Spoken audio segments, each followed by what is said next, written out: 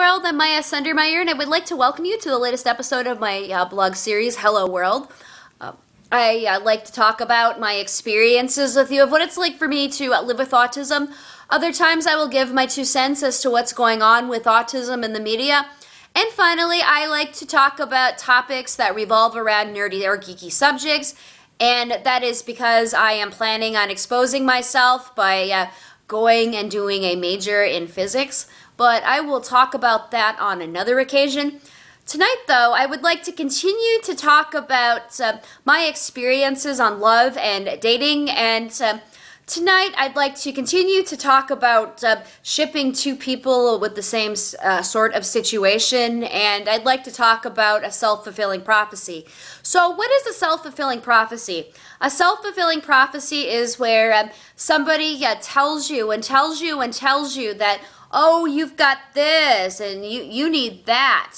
Well, that's basically what had happened to me. I mean, all of my life, other people had been trying to set me up with other individuals on the autism spectrum, and I wanted to mention a little bit more about that. So, when I was 18 years old, I had worked at an amusement park in Minnesota, just right outside of the metro area.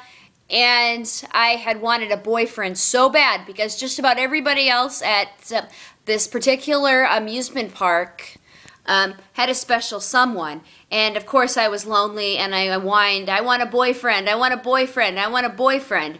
So a group of people got together and felt sorry for me, and they had decided to try and set me up with another individual on the autism spectrum.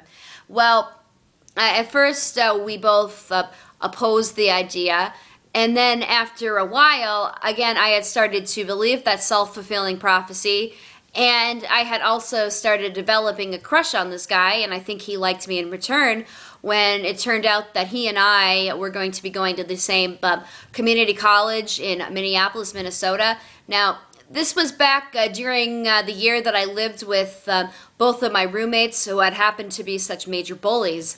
And I remember developing such a crush on him too.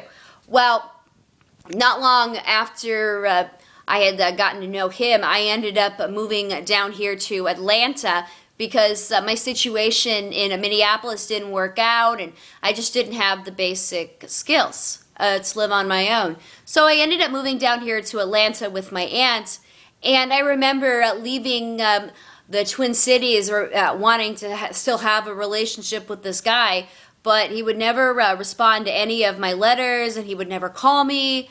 And it was around that time, or maybe about close to a year, that my aunt sent me to an adult Asperger support group that was run by another very mild autistic man with a mechanical engineering degree, and I ended up meeting another guy that kind of reminded me of this individual who I started to like in Minneapolis that my coworkers had tried to set me up with. The only difference was this individual went to Georgia Tech, and they got their degree in mechanical engineering, and I really thought he was handsome, and I thought he was also quite an inspiration. And so I thought maybe he had to be the one because we were both on the autism spectrum. Unfortunately, there were a lot of problems. I mean, he had a lot of social deficits, and he had a lot of unrealistic expectations for people on how they should be in his eyes.